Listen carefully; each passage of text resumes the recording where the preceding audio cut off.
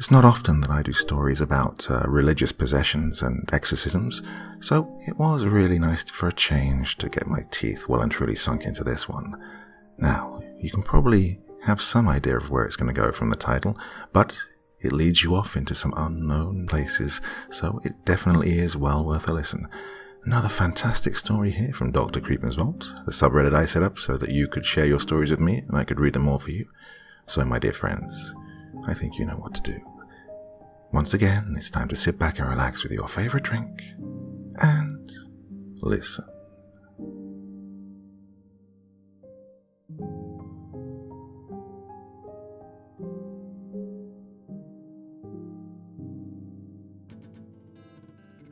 My name is Jamie. I'm a kids pastor at a small, non-denominational church in rural New Mexico.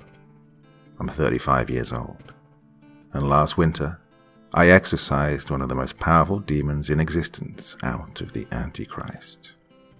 Yet he will return one day to bring destruction to the earth in ways never seen before. I work at a small church on the outskirts of Roswell. Like I said, it's a non-denominational church. Pretty similar to the modern megachurches, just slimmed down in size. I really enjoy my work. I love serving the kids and the Lord in my position. It's humble, doesn't pay much. I actually work a second part-time job at Starbucks to help pay the bills with my roommate Amanda. We have services on Sundays and Wednesdays, and then various other activities the rest of the week. We're very service-minded toward the community and the less fortunate.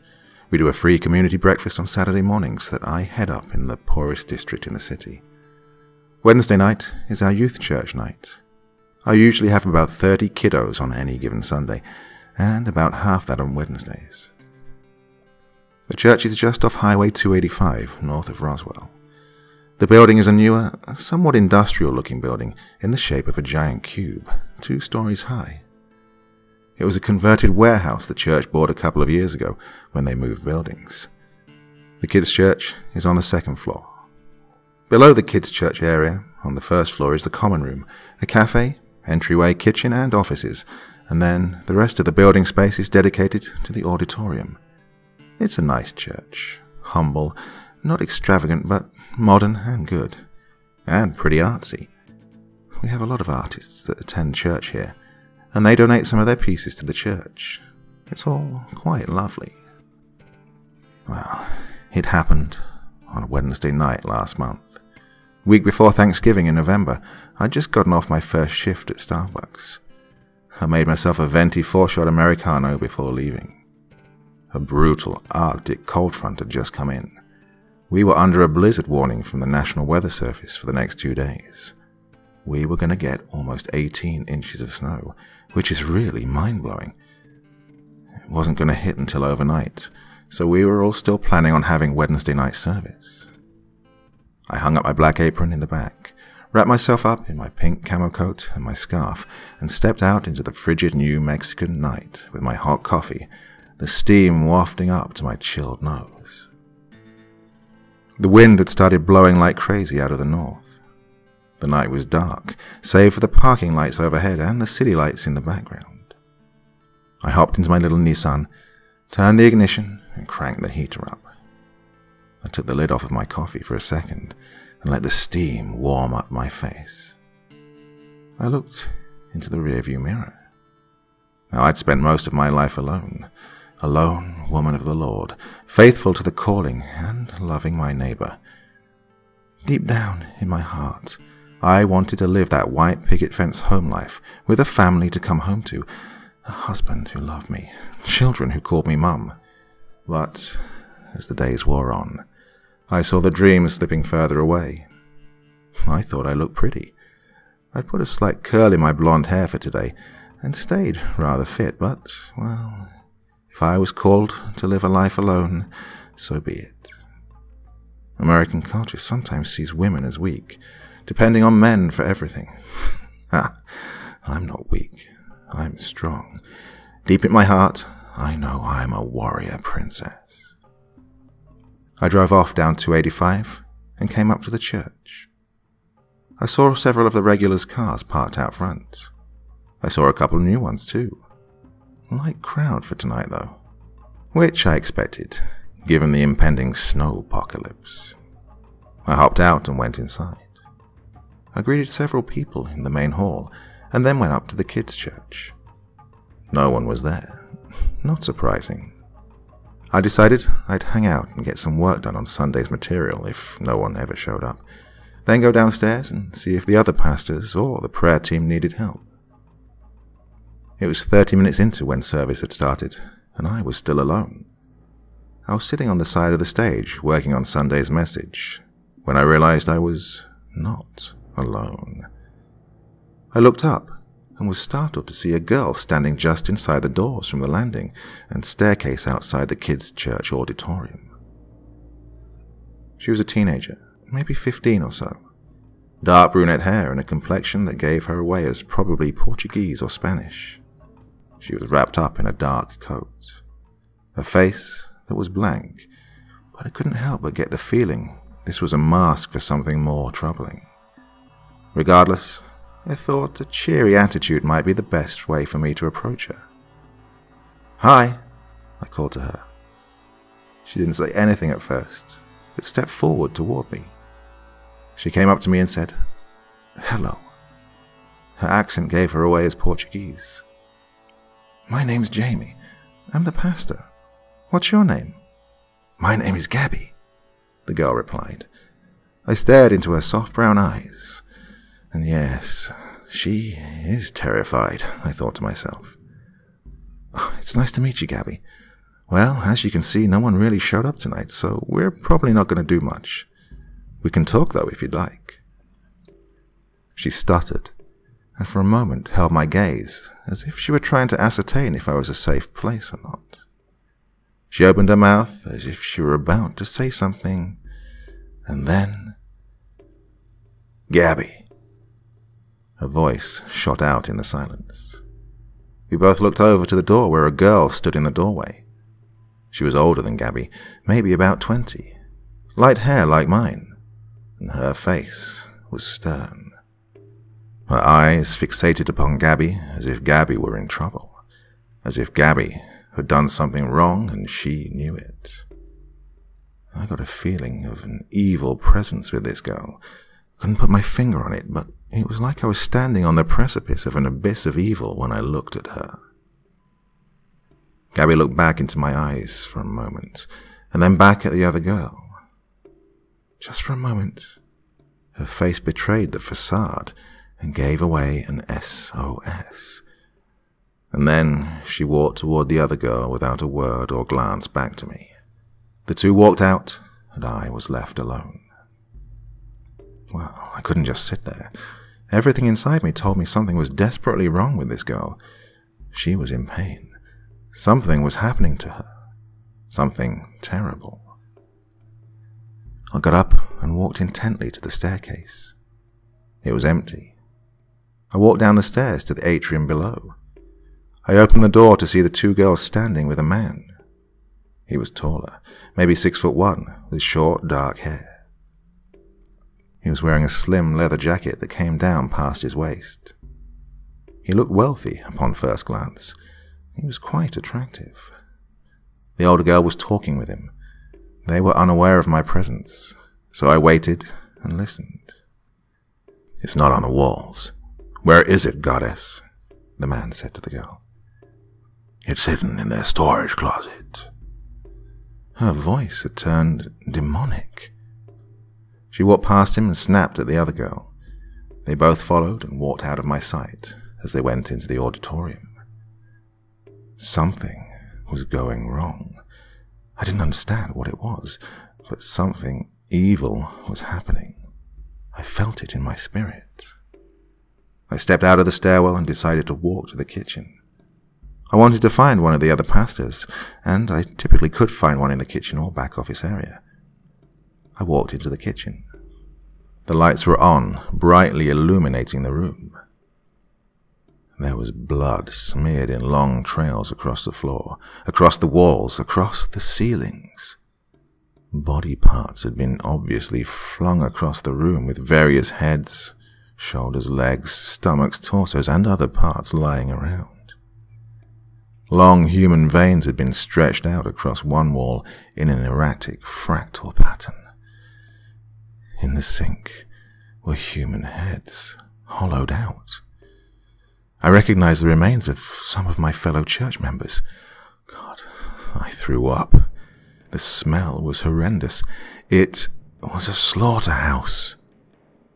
I started crying. This was my community, my friends, my spiritual brothers and sisters, and they were all dead. I backed out of the room. I was about to run through the front doors, but something stopped me. Gabby. I heard a whisper in my ear. I whipped around to see John, our head pastor. Dead, but here he was, not dead. His eyes met mine. They burned almost as with fire. "Save her," he said firmly, and then he disappeared, as if he was never there in the first place.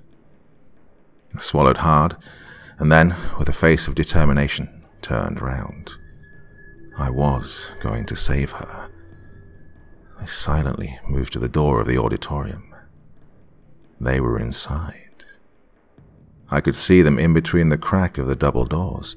They were on the stage. Gabby was holding a tall painting, her front facing toward me. The other two were opposite her with their backs to me. They were levitating off the ground, about 3 feet in the air. It was terrifying. It was like watching a witch in mid-air. I listened in.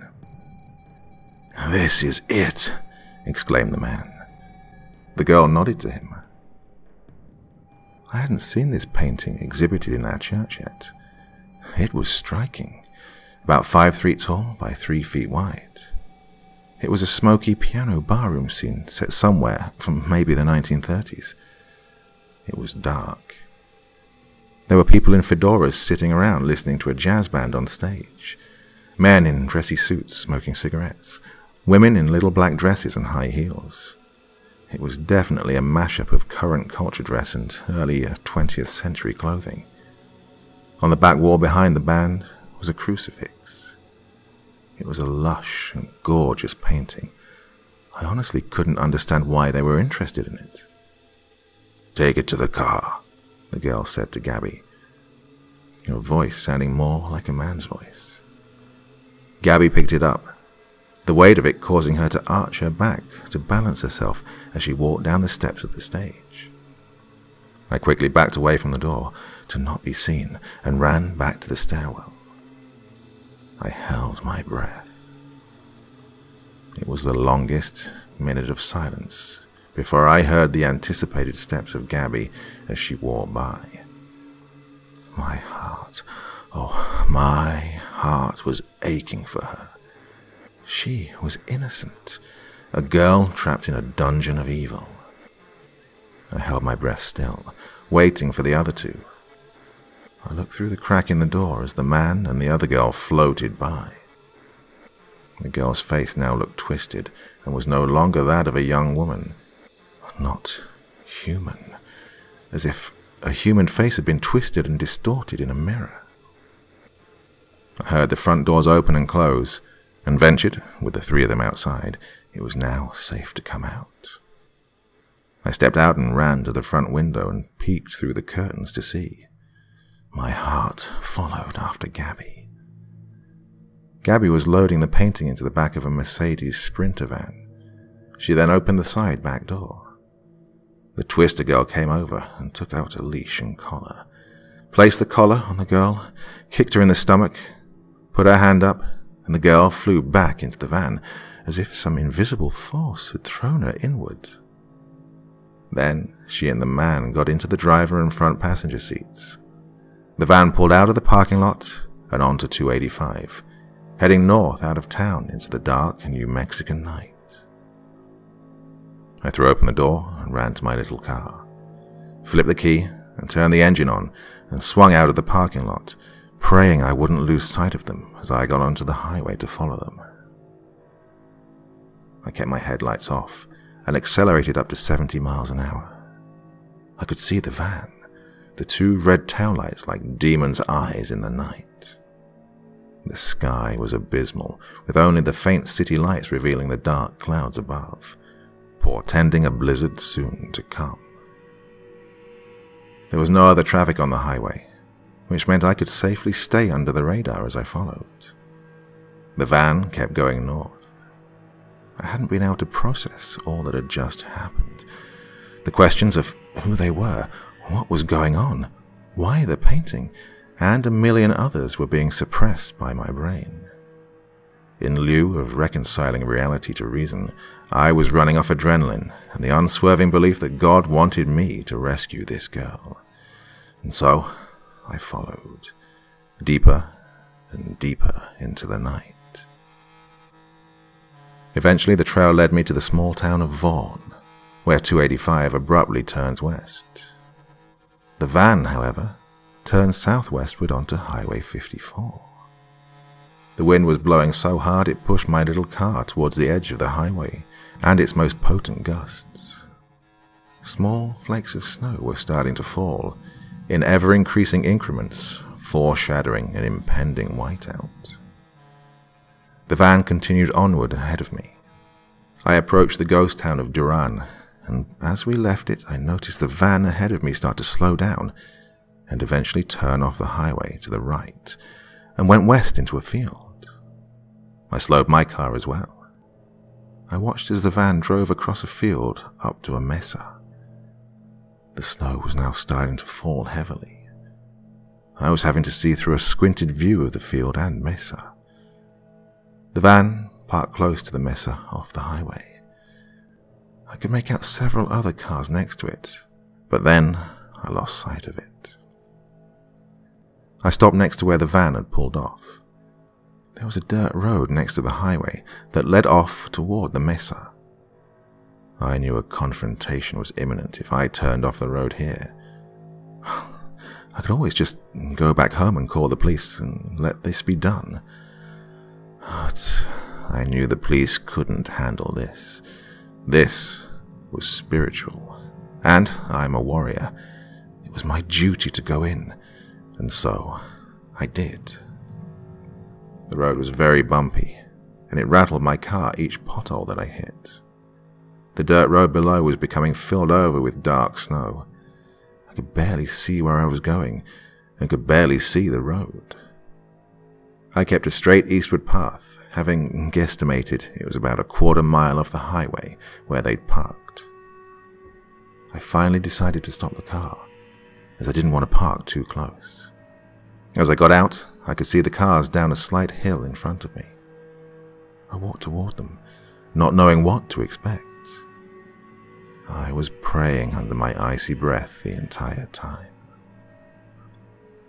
As I came up, I saw all the lights off and tracks in the fresh snow leading away toward the mesa. The cars were very expensive. There were 2 Bentleys, a Lamborghini, a couple Mercedes, a BMW. God, what is this? My mind cried out. I looked up at the mesa. I could see, very faintly, movement along the side on a cliff. Then, a dark hole or entrance next to it. I saw the movements disappear into the black hole or the opening. I knew that was where I must go. The blizzard was hitting now. I was terribly cold. I wanted to cry, but I couldn't. Not yet. I slipped in the snow and hit the ground. I pulled back up and kept going. I could barely see my hands in front of my face. I was scared. I reached the base of the mesa and started looking for a way up to the entrance. It was about a 30-degree climb up, over rocks. No path existed, at least none that I could make out, given the current lighting and weather. I kept going. The wind ripped into my coat. My skin felt frozen underneath. It took at least 30 minutes to get up to the altitude of the entrance. I could see it now, for there was a faint light coming from out of the entrance. There was a small path along the side wall of the mesa that led to the entrance. I followed it with my back up against the mesa wall, praying I wouldn't slip on the snow and fall to my death off the side. I moved up to the entrance. I could feel a blast of heat coming from inside, which, by the time I was right outside, my body was starting to warm up. But it was an unnatural, terrible heat. I would have preferred to freeze in the snow than to feel that heat on me. The entrance led to a small walkway that led underground into the interior parts of the mesa. I started walking down it. I wasn't concerned about my footsteps giving off a sound, as the wind blew so hard as to mask my presence. I walked deeper and deeper. It got warmer and warmer. I found my body sweating underneath my coat and shirt. The light was a dim light that got brighter and brighter the deeper I went. The smell became humid, and a stench of sweat filled the air. The walkway made an abrupt, sharp descent. I stopped at the top, because I could see them all below me, where the walkway opened to a moderately large room dug out of the rock. I crouched low to the floor and inched downward so I could see what was happening inside. There was a blazing fire along one rock wall. The man was standing on a podium of sorts in front of it. He was wearing a white robe. Next to him, on his right, was the girl, who now looked like a man, still twisted in appearance in its face. The eyes, oh my, it took my breath away. On his left was a man dressed in papal attire. He seemed to be leading worship of the man in the white robe. In front of the three were 10 men kneeling, prostrate before them in reverence and worship. They were wealthy. Most were wearing business casual clothes. A pile of coats was in the back behind them. They looked to be a blend of European men, some southerly and some northerly, middle-aged at youngest. Off to their left, I could see a huddled group of 4 women sitting on the ground. They looked absolutely terrified and were trying to comfort each other. They were barely clothed and looked as if they'd been beaten, maybe worse. The women were mostly in their 20s, maybe 30s. There was an air of fear I'd never felt before in that room. The man began speaking to the group. "I am your God." The men responded, "You are our God. We have thwarted Jehovah's plan to keep us from rising before Apollyon was thrown into the abyss, as it is written in the Bible." He motioned to the person standing next to him, the twisted girl as Apollyon. "Our power is consolidated. We will now begin the takeover. War will begin, the slaughter will commence. And while we eat the earth, soon Lucifer will destroy Michael and the angels and cast Jehovah out of heaven. Heaven and earth will be ours. We are on the edge of winning a war that started many ages ago. We lost the first battle, but we'll win the war." The kneeling men began to worship him. This man was the Antichrist. Apollyon was next to him. The other man must have been the false prophet. After worshipping, the false prophet called out, "Jehovah created Eve as the pinnacle of creation, the very image of his beauty. We will now sacrifice that beauty to our true God's glory." He stretched his arm out toward the women, and an invisible force seemed to push the women toward him. Apollyon reached into his coat and pulled out a long knife. The women were forced down onto their knees in front of the Antichrist. Oh, I couldn't let this happen. I felt a force inside of me kick in, and as if I were out of control of my body, I ran down into the room. They all turned around when I entered. I noticed a couple of other things in the room when I came in. The painting was on the wall to my left, next to the entrance, facing the Antichrist. An unearthly luminescence came out of it, off the colours toward the group. Sitting on the ground in chains was Gabby. I screamed as loud as I could. "In the name of Christ, you were commanded to set these women free and go to the abyss." The fire went out and the room went black. The ground tipped back toward the back wall, toward the painting. I lost my footing, as did everyone else, and I fell. I fell toward Gabby and landed hard on the ground. I grabbed her into my arms and then lurched toward where I thought the entrance was, only to find myself smash into the painting. And the darkness covered us until I woke. I was driving in a car. It was a Lamborghini. Everything was in black and white, as in an old film. The top was down. The air felt warm and gorgeous. The road was flying by underneath me as the Lambo's engine screamed. There were palm trees lining the side of the road. I went into a dark tunnel and emerged the other side. There were buildings, apartments, more palms. It was reminiscent of LA, but I couldn't be sure that's where I was at the moment. I was driving, and I knew where I was going somehow, even though I didn't. I made a turn onto a street and wound up at the front of a hotel. It was a gorgeous property, palms everywhere. To my left was the ocean. I pulled up to the front for the valet and got out. Other cars were parked with their occupants entering and exiting, coming and going. The cars were either old and very nice, or new and very nice. No middle ground. There was a fireplace burning in the wall beside the entrance doors. I walked inside to a lush, gorgeous lobby. The people inside were dressed up, suits, beautiful dresses. It seemed this type of attire was the norm. I found the ladies' room and went in to see my reflection. No one else was inside. I looked at myself in the mirror on the wall and noticed I was dressed appropriately in a short, lovely black dress with a diamond necklace on. I felt something strapped to my leg just above my knee under my dress. I reached down to pull out a hidden gun. It was loaded. I took a long look at it, feeling the cold metal against my warm skin. It was then that everything came back to me. Why I was here. I'd forgotten, and, as if when someone becomes lucid in a dream and suddenly remembers there is a whole world out there beyond this reality, so I remembered. I was there to find two murderers. They were on the loose. 2 men. I couldn't remember their names.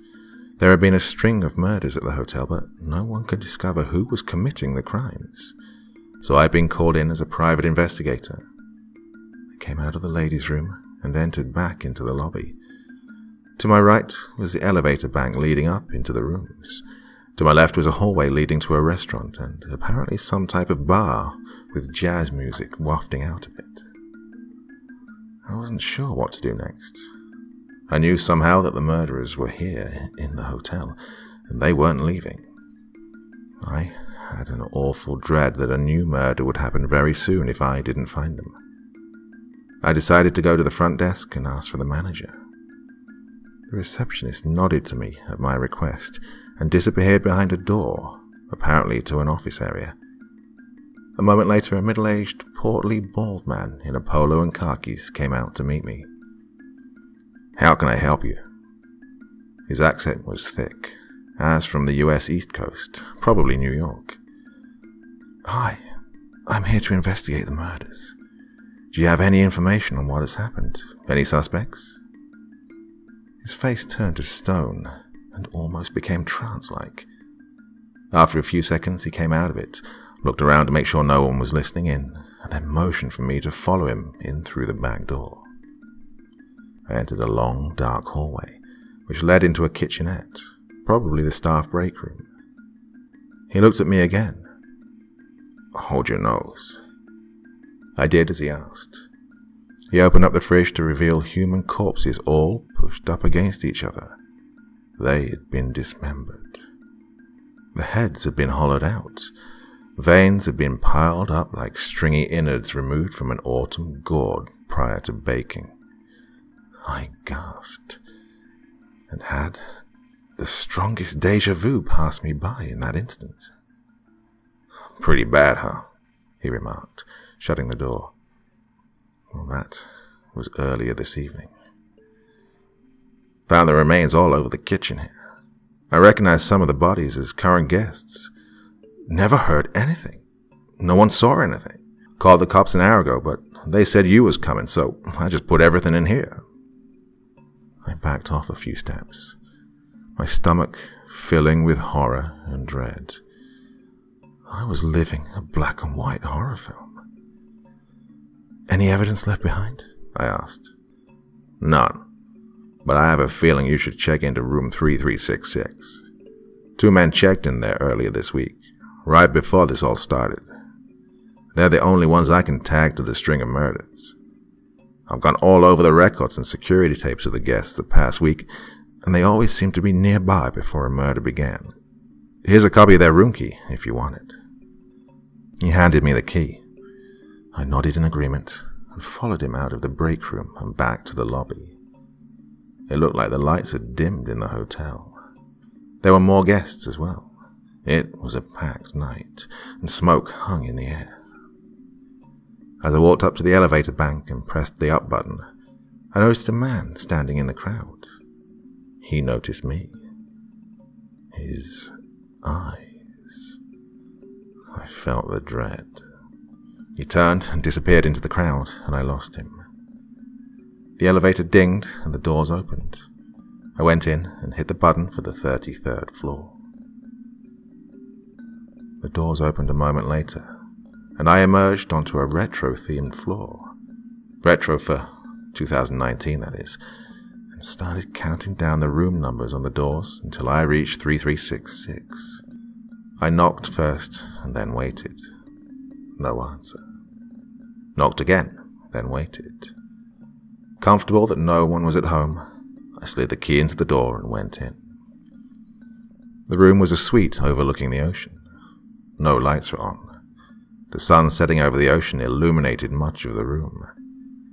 I flipped on the lamp next to the bed and started looking around. 2 bags of luggage were in the corner. My heart was pounding in my chest. I put the luggage on a corner desk. It was a combination suitcase. I couldn't open it. Might not be worth my time, I thought. I went into the bathroom. Nothing. I went into the adjoining bedroom. Empty. I opened the closet door in the adjoining bedroom, and there was a woman, bound and gagged, lying on the floor. She was moving her head, trying to see me. "It's okay," I whispered. "I'm here to rescue you." I took off the gag. She looked about my age. Quite beautiful. Looked ragged, like she'd been mistreated. How badly, I couldn't tell. She was also wearing an evening gown, which told me she was potentially part of the party going on down in the lobby in the bar. "Thank you," she replied as I pulled the rope off her hands. She looked at me. "What's your name?" "Jamie." I'm Evie." "Who did this to you?" "Apollyon and the Antichrist." "What?" I exclaimed, the dread now deeper than ever. "They want to kill everyone in the hotel. And they will. We need to leave here. We need to get out of here. They're going to kill everyone tonight." "At the party?" I asked. "Yes. They went downstairs. They have automatic guns. They're going to kill everyone. There's some women I'm traveling with. They're going to kill them too. They hate us." "What are you talking about? How do they know you? From where and when?" "From a long time ago." She started to sob quietly. I helped her up to her feet. She had a limp and a bad bruise on her heel from a beating they'd given her. I looked out for a moment, out the window. The scene was still black and white, but the ocean looked different. It looked like a void, chaotic and terrible, like the abyss. It gave me goosebumps. "Let's call the police and then find your friends," I say, walking over to the phone. I pick it up and dial 911. An automated recording came on, saying on repeat, "I'm sorry, but the number you are dialing does not exist. Please try again. I'm sorry, but the number you are dialing does not exist. Please try again." "There's no one to help us from them," Evie whispers. "No one's available to help because help doesn't exist." Her voice trailing off into a tone of nihilistic dread. "We have to find your friends," I say, with an urgency blossoming from a new existential panic rising within me. We hurried to the door and stepped back into the hallway. "They're hiding somewhere. I don't know." "Would they be downstairs in the lobby?" "No." Evie shook her head. "That's where the murderers are. They don't know we know about them. Or maybe they do." We hurried back to the elevator bank. Before we could hit the button, it dinged. We both took a step back, terrified it was the two evil men. Not so, to our relief. A woman stepped out. She had dark, flowing hair, beautiful in appearance as well. She looked dark in complexion, maybe Middle Eastern. Evie's face lit up. "Mary, where have you been?" Evie asked in wonder. I surmised this was one of Evie's companions. "Hiding. I called for help. My son's driving over now to help us get out of here and rescue us. They're downstairs. They're executing everyone. We have to get down there. Maybe we can stop them." Evie stepped back, afraid. Mary motioned for us to get into the elevator. I can't face them," Evie said. Mary turned around to face her. "Evie, we have to stop them. Everyone is dying." Evie shook her head, no. Mary stepped close to her, put her hands on her shoulders and gazed into her eyes. "Hey," she said softly, brushing a strand of Evie's hair back over her neck. "It's okay. My son is coming. He can kill them, don't worry." "But they beat me," Evie sobbed. "They ripped my coat off and beat me behind the hotel. They must have been watching me from above the hotel walls. They hurt me. I don't ever want to see them again." Mary started to cry silently with Evie. "Trust me, it will be different this time," Mary whispered. She kissed her cheek gently and led her into the elevator with a hand on her back. As the elevator descended, I reached down to my thigh under my dress and pulled out the gun. I held it tightly in my hand. Ding! The elevator stopped at the lobby. The doors opened. The lobby was a massacre. All of the life I'd seen earlier was gone. Dead bodies covered most of the floor. Blood smeared on the walls. Body parts, limbs everywhere. Several people were hanging from the ceiling, dismembered with entrails hanging out onto the floor. I heard one sound. It was coming from the jazz bar. A scream and a shot and another shot. A man was begging for his life. We crept closer, stepping on human remains as we went. I couldn't process the carnage around me. Huge pools of blood sat in the lobby carpet, wetting my heels. We stepped up close enough to see inside. There was a line of people off to one side. The Antichrist had a gun and was shooting people execution style on the stage. Evie recognized her other girlfriends in the group. They were next. Mary shook her head and walked past us straight into the room. "I found you," Mary called. The Antichrist turned around and looked at her. Apollyon was over next to the group of people waiting to die. "They all die," Apollyon said, his voice sounding horrific. "You die," Mary said, her voice filled with rage. I screamed and ran into the room, my gun aimed at Apollyon. Evie screamed in terror.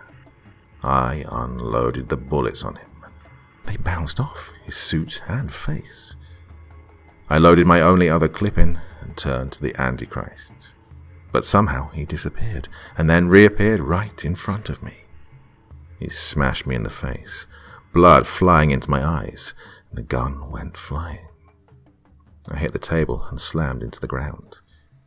I was about to catch my breath and jump for the gun when a girl ran into the room and picked it up.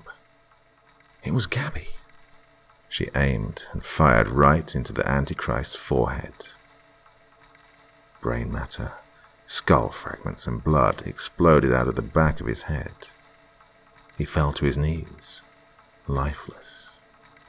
Apollyon ran over to catch his body. He swooped him up before he hit the ground. Then he flew out of the room. Mary and I ran after him, Evie staying behind aghast at what just happened. We ran behind him out of the front door. Somehow, the Antichrist was now walking with Apollon's help.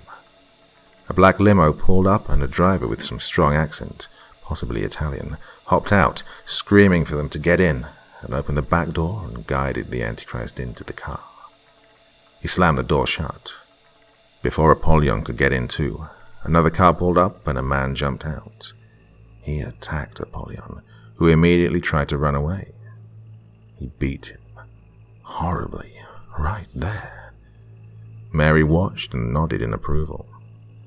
Finally, after Apollyon had been beaten almost to death, the man grabbed Apollyon by the back of his hair and started dragging him away. He dragged him into the street, cars swerving not to hit them. I followed. I couldn't stop watching. He dragged him all the way to the adjacent beach, then threw him down and kicked him relentlessly. Apollyon threw up blood everywhere.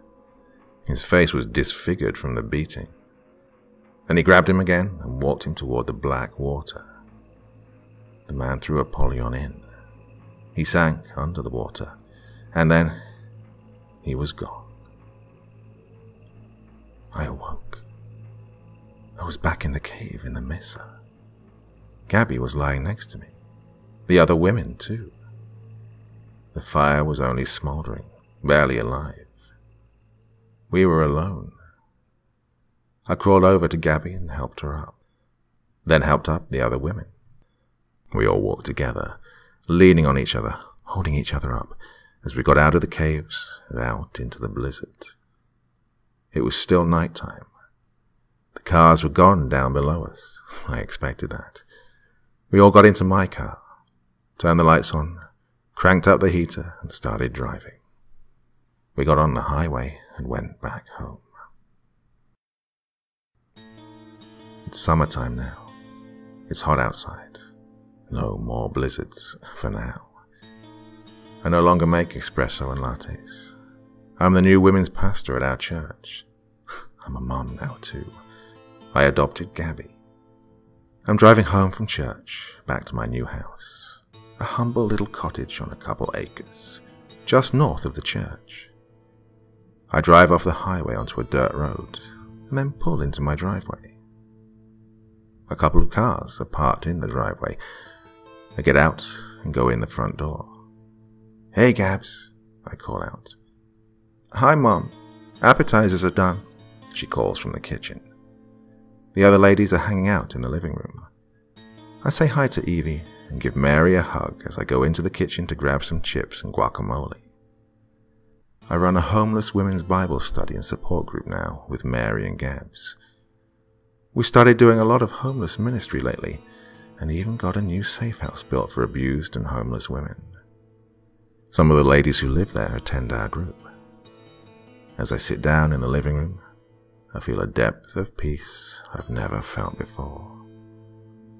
One of the ladies asks, "So, picking up from last week's study, I have a question. In Revelation, it says the beast out of the abyss will be released, and that the Antichrist will be healed from his head wound. How does that happen?"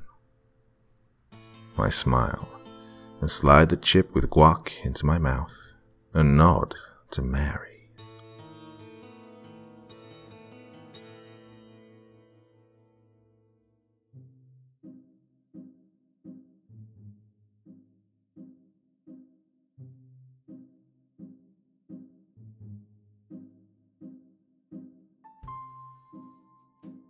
So what did you think of that one? Definitely a case of that escalated way too quickly, I think. And then it went off into a complete tangent towards the end, so quite a weird and wonderful story. Hope you didn't get too confused by the sudden change of setting, but one that I really enjoyed.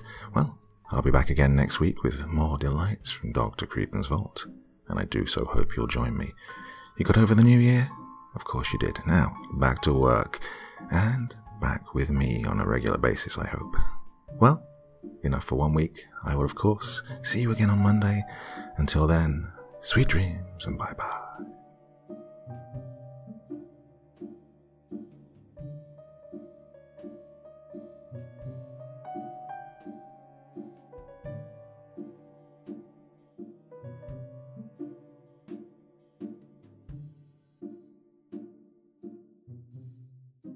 Thank you so much for choosing to spend your time listening to me. Now, if you enjoyed the Dr. Creepen experience, then come find me on Facebook. Come chat with me on Twitter. Listen to the background music and download it if you like on SoundCloud. Drop by the store, pick up a t-shirt. And, importantly, if you've got a story you'd like me to read, send it to Dr. Creepen's Vault, the subreddit I set up so that I could read your stories. Now, looking forward to seeing you all again real soon. So, come check me out, okay?